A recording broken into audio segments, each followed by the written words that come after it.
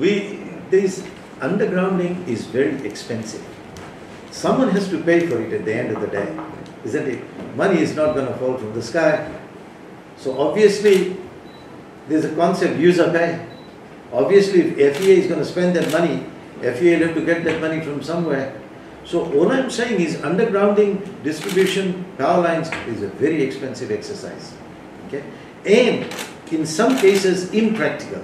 Like for example, if you go out into the rural areas, right, you have to climb mountains, go across rivers and all to get to customers. You can't underground the systems. Going up a hill, crossing rivers and all that. It's very expensive. And remember, the most of the revenue of EFL customers come from basically commercial and industrial customers.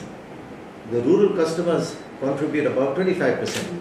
So basically, in a nutshell, in answering your question, it's a very expensive exercise. I mean, even if you go to developed countries like Australia and New Zealand, they still have overhead systems.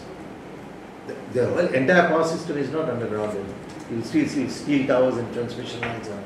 So, not only sometimes, in some cases, it's impractical. Like, for example, as I say, as you get into the, imagine, we've got the power lines going up to Monosabu.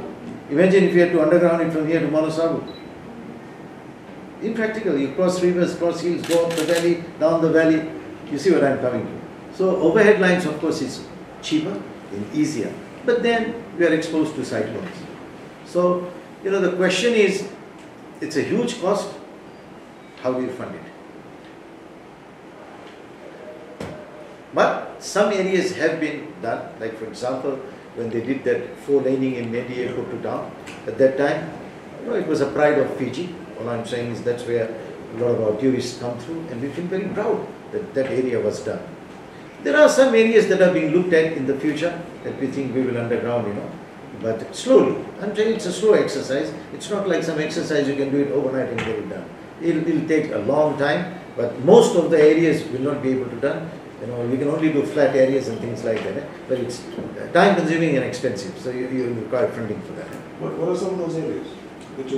Many areas, I'm saying, in the town areas and commercial suburban areas and all that, many areas. Okay. 954 kilometers of underground network. We already have about 1,000 kilometers of underground.